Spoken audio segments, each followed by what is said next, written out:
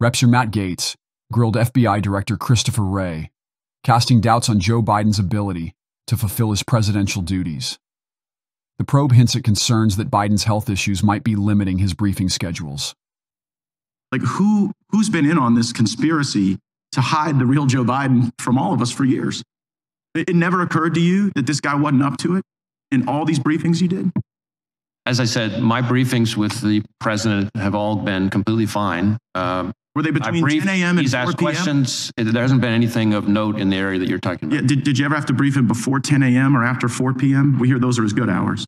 I certainly, times that I have briefed have included outside those hours. I just, I think the American people want to know how we got to this point with someone who's so diminished his own party has basically put him out to pasture.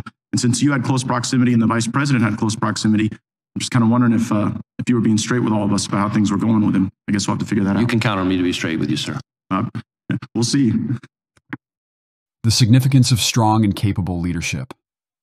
Matt Gaetz's inquiries spotlight serious questions about Joe Biden's capacity to effectively govern. This stirs public unease about the nation's leadership under the current administration. Transparency and accountability are pillars of public service. Leaders must embody these qualities, ensuring they meet their roles without concealing their shortcomings.